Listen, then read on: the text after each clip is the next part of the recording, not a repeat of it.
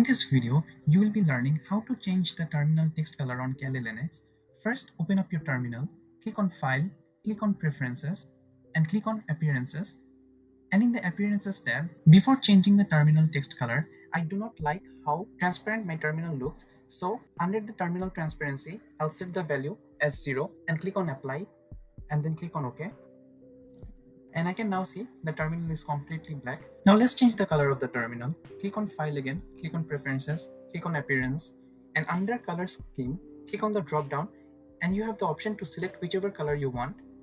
Suppose if I click on Ubuntu and click on Apply and click on OK, I can see my terminal looks completely like Ubuntu. Let's try few different colors. Click on File again, click on Preferences, click on Appearance, and in the drop down of Color Scheme, let's select this time green on black. Click on Apply. I'll do one more. I'll do solarized. Click on Apply. So select whichever color you like the best for your terminal, and that is how you change the terminal color in Kali Linux. Last one thing before I end the video. If you want to change the font and the size of the font, click on the change beside the font and select whichever font you like the best. Suppose I'll go for the font Hack and I'll change the size to 40. Click on OK, click on Apply, and then click on OK again. And I can now see the font and the size of the font has been changed.